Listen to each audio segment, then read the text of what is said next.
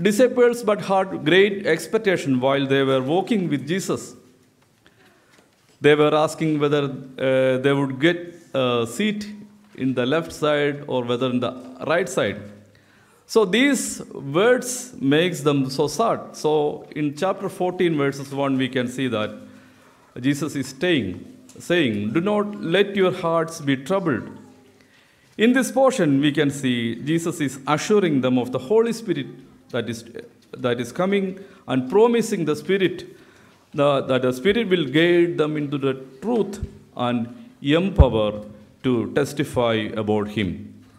Jesus here speaks about the Spirit's role in convicting the world of sin, righteousness, and judgment, and how the Spirit will glorify Jesus by revealing what is to come.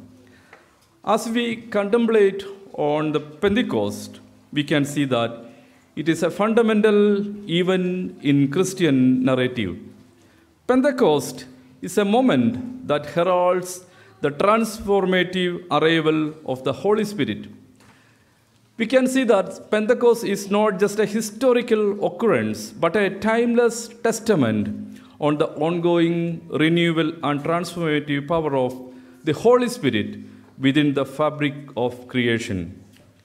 It marks the infusion of divine energy into the human experience, a catalyst for spiritual awakening, revival, and in the renaissance of hearts and communities.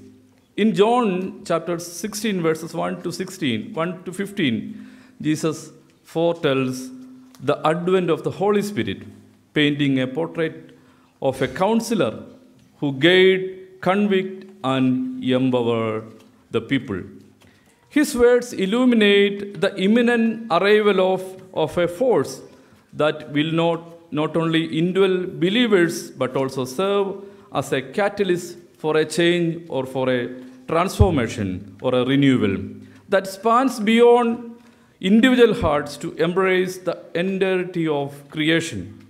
This Bible portion invites us to explore the depth and breadth of Pentecost, a moment when the Spirit, like a rushing wind, poured in the hearts of believers, birthing a movement that transcends borders, cultures, and time itself. As we delve into the transformative power of Pentecost, Holy Spirit, a force that not only renews but also invites us to participate in the ongoing restoration of a world in need. Let us embrace the Holy Spirit renewing work, allowing its transformative influence to fill our lives, communities, and the entirety of creation. Here, I am sharing with you 3 themes that we can derive from this Bible portion. First one, the Holy Spirit that leads us into new convictions. The Holy Spirit that leads us into new convictions. നവബോധ്യങ്ങളിലേക്ക് നയിക്കുന്ന പരിശുദ്ധാത്മാവ്. The Holy Spirit convicting work as described in John 16 chapter verses 1 to 15 embodies a crucial aspect of his ministry, illuminating the truth about sin, righteousness, and judgment. Biblically, the Spirit's convicting work is foundational in leading individuals to a place of understanding their need for redemption. It is giving more importance to our need for redemption. In John's Gospel, Jesus explains that the Spirit will convict the world of sin because people do not believe in Him. That we can read in verse 9. This highlights that the root of sin not merely as an individual transgression, but fundamentally a rejection of Christ and His redemptive work. Sin is not merely an individual transgression, but a rejection of Christ and His redemptive work. Throughout the Scripture, the Spirit's convicting work is emphasized.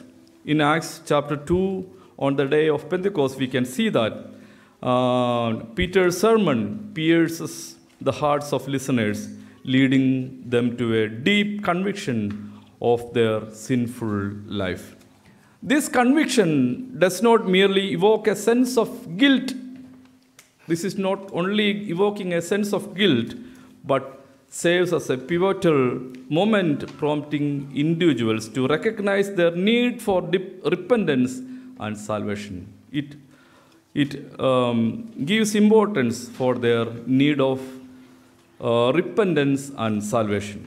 Practically, the Holy Spirit's convicting work prompts introspection in us, leading individuals to acknowledge their need for a Savior and drawing attention to the discrepancy between one's actions and God's standard of righteousness. It serves as a catalyst for a repentance, a turning away from sin, and a turning towards God's redemptive grace. The second theme is the Holy Spirit that leads into the truth. The Holy Spirit that leads into the truth. Sagala Satyatilekum Vadi Nadathunna Parishuddhatmavu.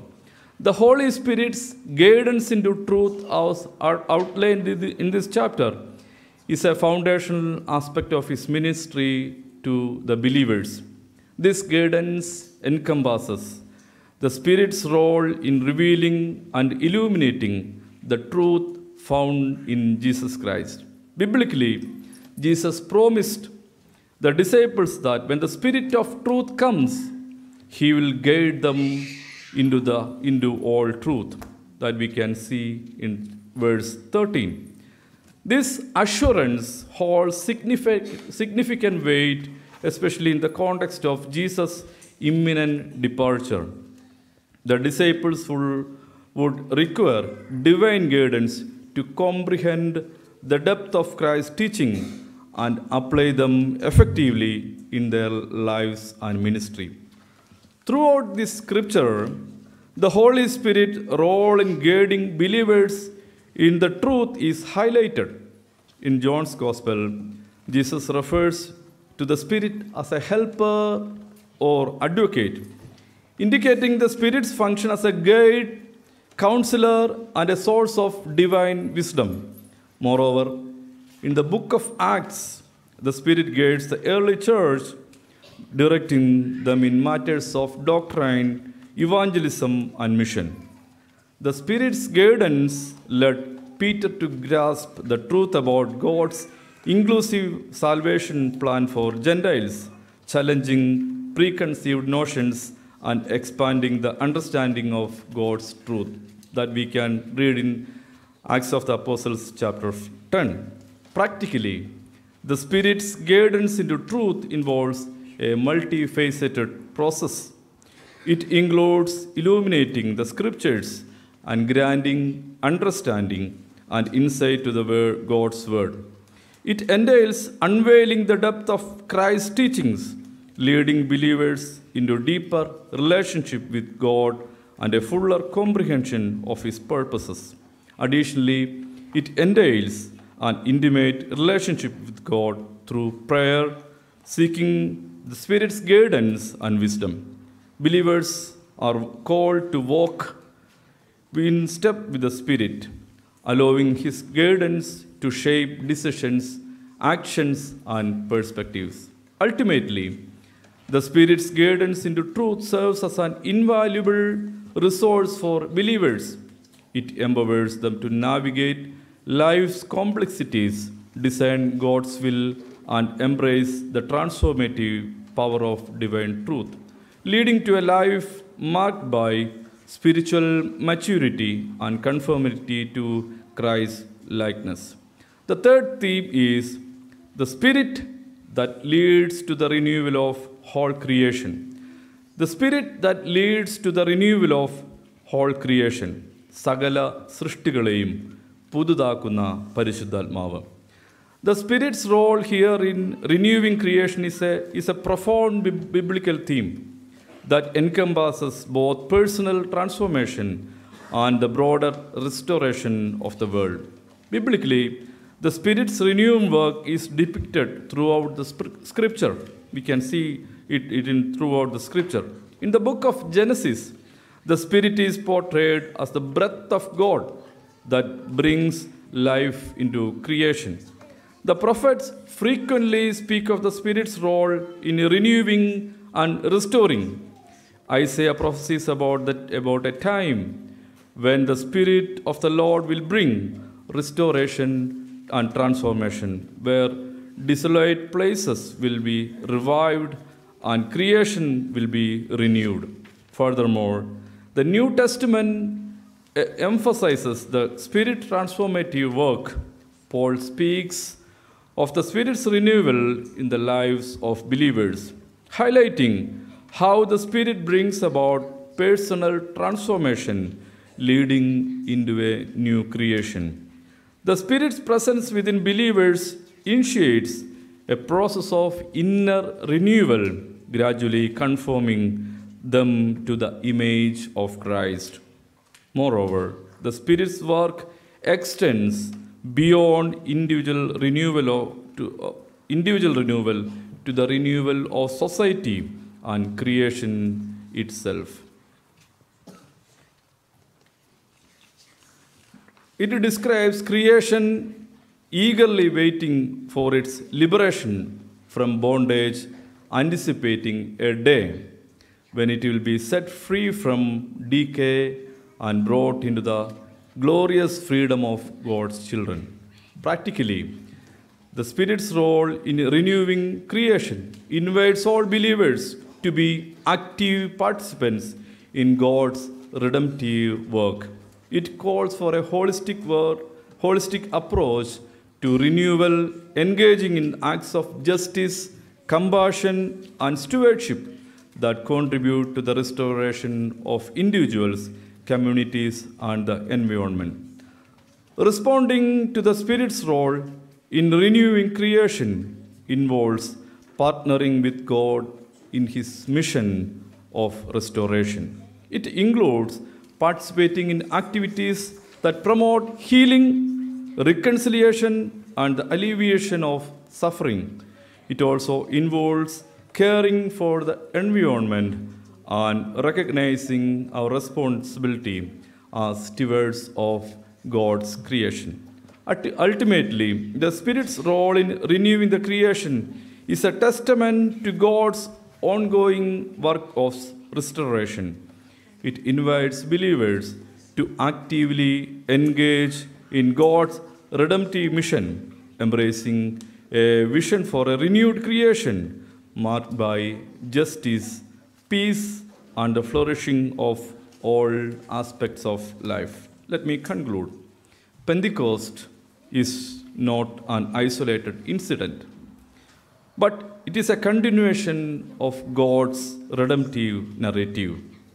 The Spirit's creative breath inaugurated the creation, and His ongoing work of renewal has been prophesied, affirmed, and experienced throughout the Scripture.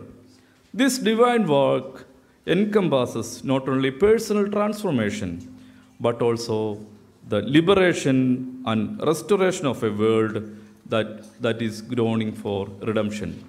Practically, the Spirit's role in renewing creation invites all of us to a participatory journey, a journey marked by collaboration with God in His restorative mission.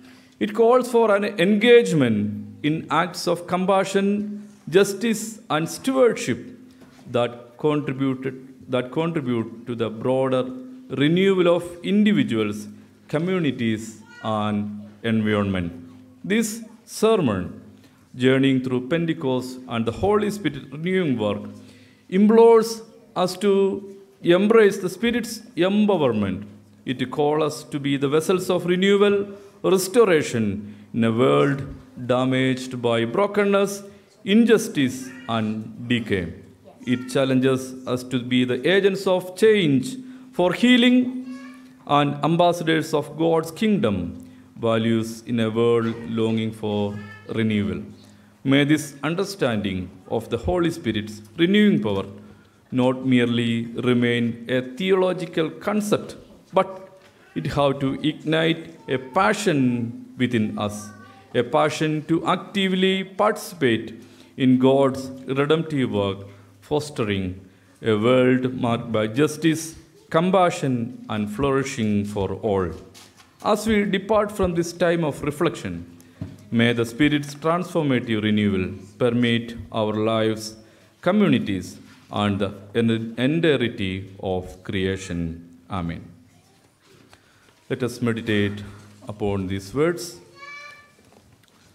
Now I request one person to lead us in prayer. Our gracious, loving Heavenly Father, it's a great privilege to come into your presence